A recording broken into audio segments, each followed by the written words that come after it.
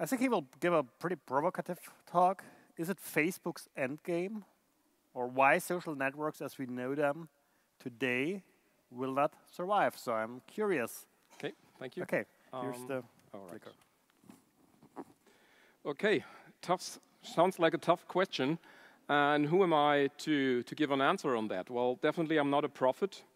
But I'm here, I think, because I'm working in 3 different fields, which all develop very rapidly. First is machine learning, the second is information security, and the third one is media communication. And all these 3 different directions, they come together and they all mount on the same question at the very end, which is our idea of privacy in the digital world the same as it used to be? So that leads me to the question whether this is the end of Facebook. And from the sublime, you might guess what my personal opinion is. In principle, it was planned to have a poll at this step here, but for time reasons, maybe you can do that.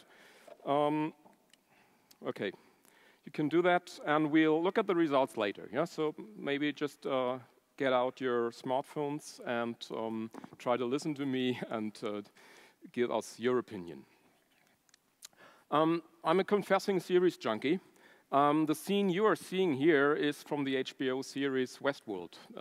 Some of you might know him. And in this series, bored adults are seeking adventures in an amusement park, shooting figures, shooting the other guests, and having fun. And well, they are not real. They behave real, but they are artificial intelligence. So it's a nice play, and up to that point, where the artificial intelligence turns out and starts objecting to this one-sided dictation. And that's a really good metaphor, what I think for my talk and what we currently perceive, because it's the Wild West. In the sense that the Wild West has an unregulated legal vacuum. Those who shot first, those who first claimed a certain strip of land, they got it. If you look at this unlimited growth of the internet giants, that's quite similar to what happened 150 years ago. Now, user data are the new gold nuggets, or some others say the new oil.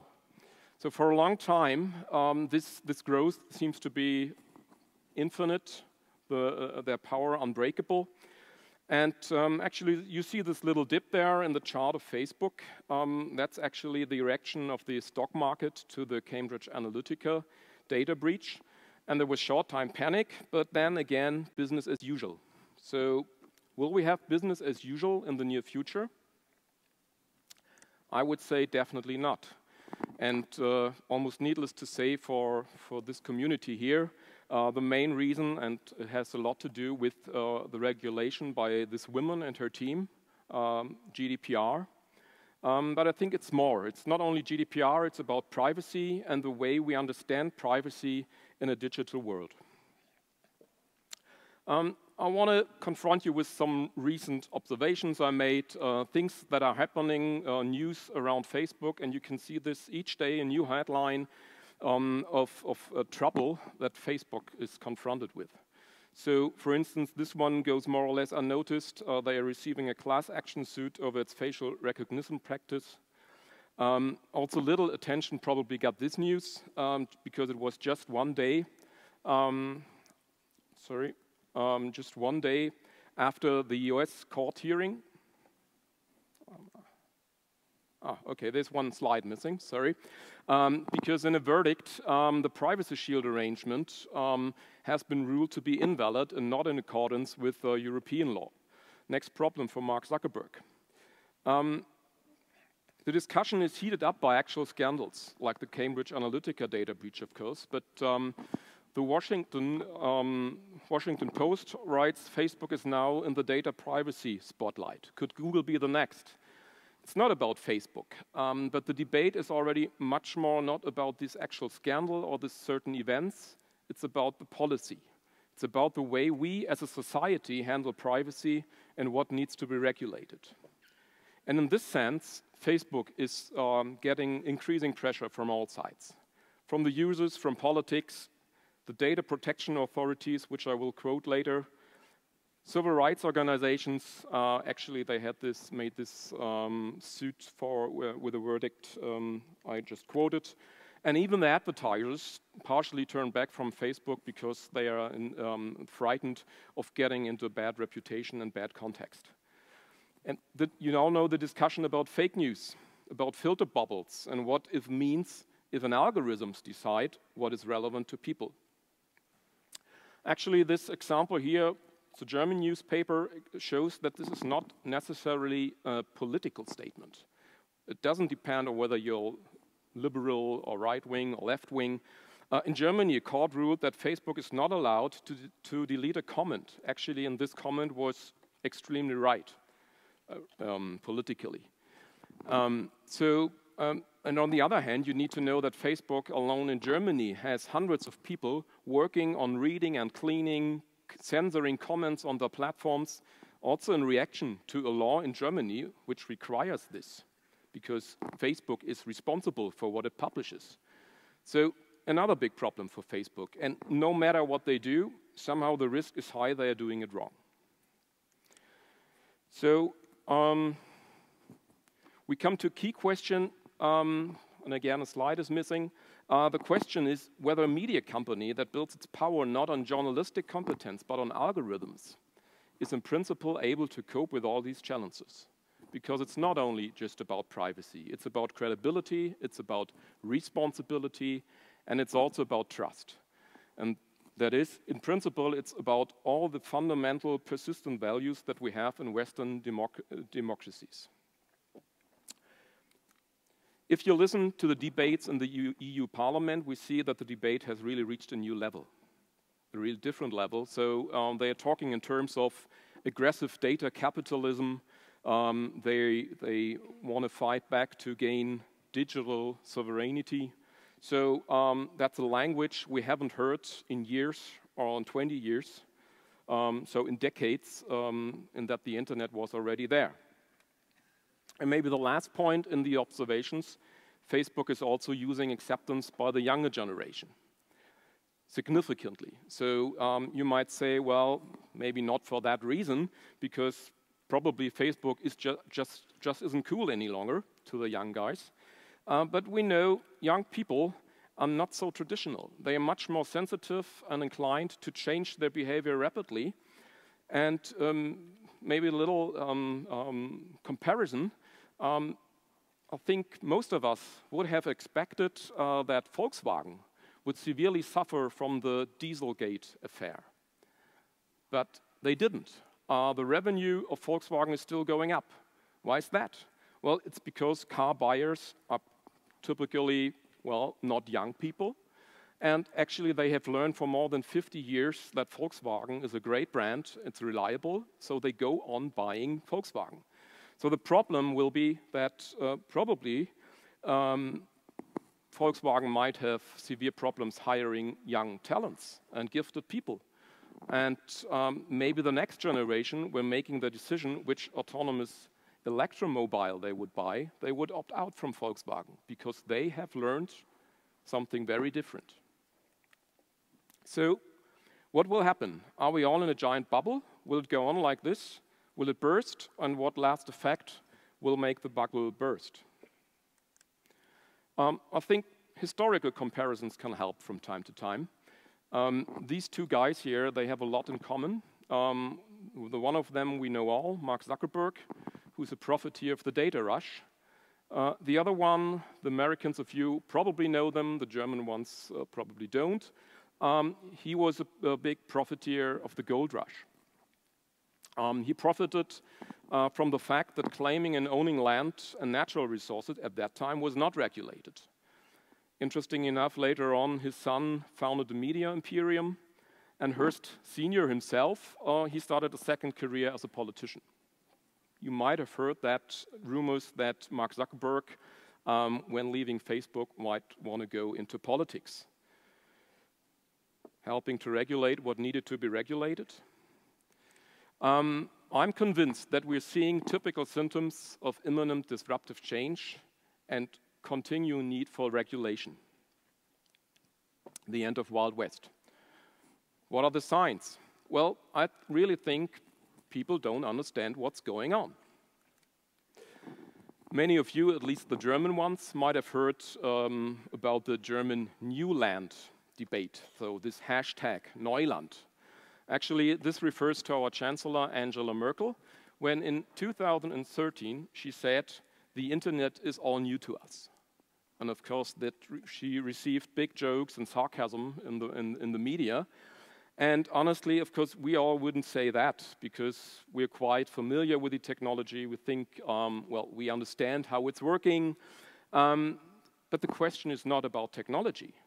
It is about the consequences and side effects of this technology to our society. And the human species takes much more time to adapt to these kind of developments. We're driven by technology, and people don't understand, and establishment doesn't understand. That's quite funny here.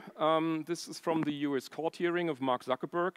And the senator here asked Mark Zuckerberg, probably the only easy-to-answer question for him, Mr. Zuckerberg, how do you want to build a business model if your users do not pay for your service? Okay, his simple answer was, we are running ads. I think this is, yeah, pretty funny, but it's another symptom of forthcoming regulation. Why? Because also traditional and the establishment is beginning to grasp what's really happening. They are beginning to understand. I perceive that the same happens with most of the people. Many of us might have heard people saying, I don't care for data privacy in the internet. I don't have anything to hide. And already Edward Snowden stated this year and made a comparison that this is not really true. This is not the right way to see it. I give you another metaphor, which is maybe easier to understand and guides me to what I want to say. This guy, of course, could say, well, I do not need to wear a helmet. I drive carefully. So I think we would all say that's more or less bullshit. It's not just about him. He's responsible to him, but he's responsible to ours, and it's, of course, the duty of our society to regulate that. The problem is people do not understand it. They do not know the technology, and believe me, I really have a hard time teaching my students what is the difference between the internet and the World Wide Web. It's all the same to them. So, of course, they don't know that, for instance, cookies aren't part of the World Wide Web, but they are just an invention, first time by Netscape, made in 1994, and it was meant to compensate the stateless nature of the World Wide Web. It was meant to make filling out forms more comfortable, but at the end it gave rise to an unlimited and scalable data exchange and data trade. And what's so interesting about this number, 1994, that's exactly 1 year. In 1995, that's when the now still valid data protection laws in Europe took effect. So it took almost 25 years, one generation for regulation to adapt to technological developments. So are people really able to understand, judge, reflect what is happening in the digital world? I think they are, because times are changing. Like Bob Dylan sang back in 1964 and was the icon of a peaceful revolution. Look at the tagline, there's so many nice words in there. Face friends are like primarily. So he was facing friends, and now we have the next revolution, avoiding unwanted friends and listeners in Facebook. Because consumers start wanting to have control back. When asked whether they will make use of the right to be forgotten, more than 80% in this study said likely or highly likely. And the main reason for that was when they get to know that the data was sold or shared with others. Consumers are being educated. They can differentiate more than we might think. It's okay for them to give the data about name, the hard personal data, name, email, date of birth, because They take it for granted, of course, if you trust someone, if you are in a stable customer relationship, that's okay. But they are not willing to give data when it comes to browsing history or social media activities. They have started to realize that data tracking and data exchange is overwhelming. You don't see it unless you're using a browser extension like the one I used here, which shows you all the data paths, all the dozens and hundreds of data listeners that are tracking your internet behavior. By users, it has been unnoticed so far, except for some IT elite and for some profiteers in an unregulated environment. Oddly enough, on this very same page, of course, I've been asked whether I to accept this service. And even if I don't click OK, of course, it's not informed, it's not explicit, but even if I don't click OK, of course, the tracking goes on without even me taking notice of that. But that's the real world.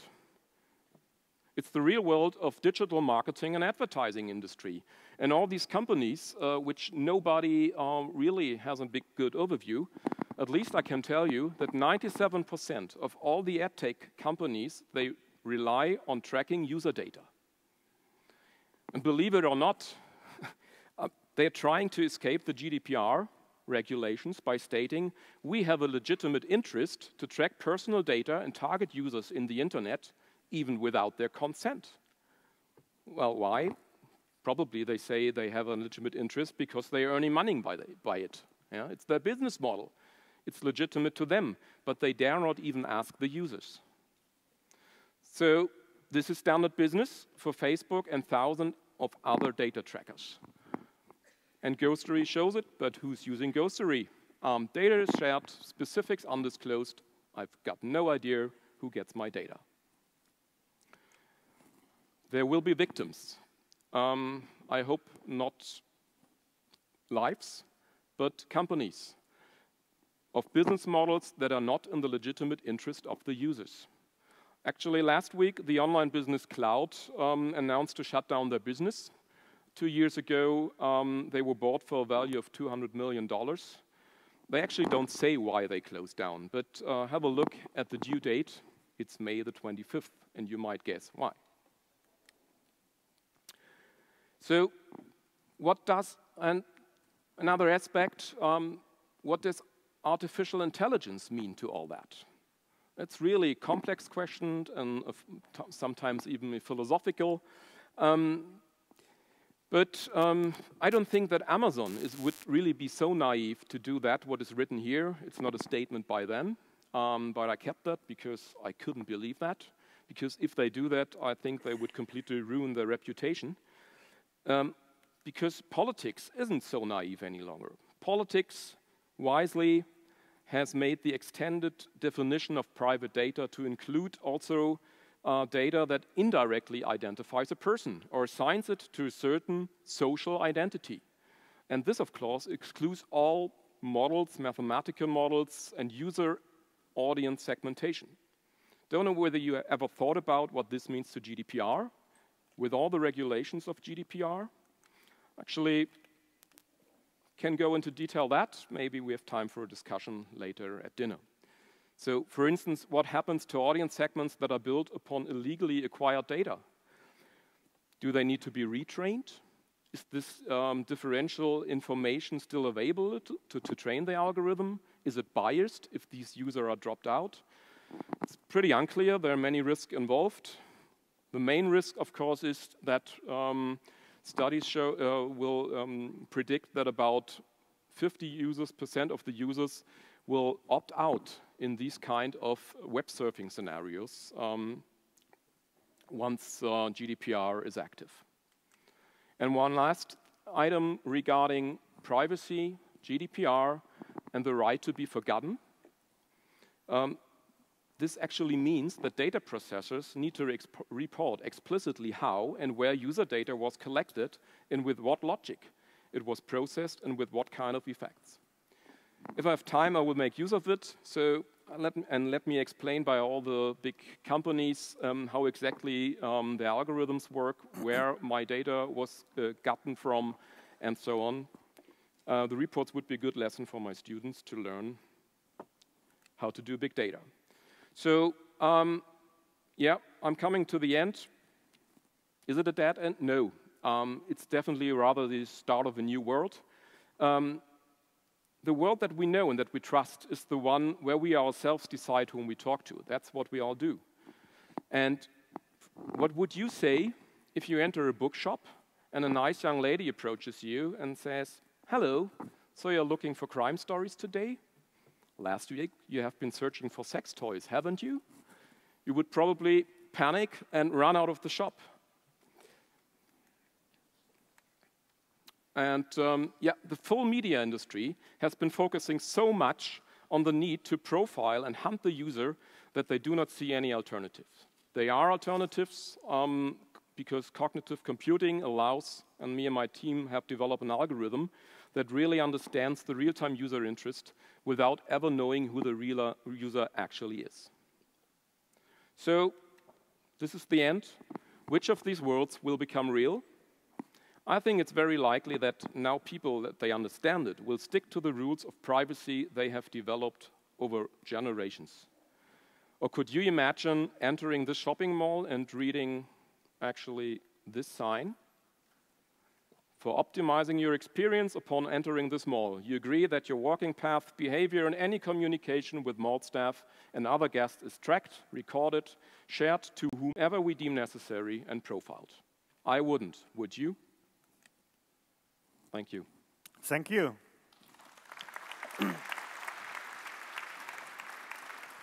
I think that was a very, very insightful perspective, and I think it also relates to a lot of stuff which has been discussed over the past 1.5 days regarding GDPR, the impact, and other things. And maybe one sentence. When we had our Consumer Identity World Conference in Paris last year, November, I did a GDPR workshop, and a lawyer was in, and legitimate interesting came up, and he said a very interesting sentence, which was, earning money in the context of GDPR is not a legitimate interest. So with that, I would say stay in the room. We move to the next big thing today. Thank you again very much.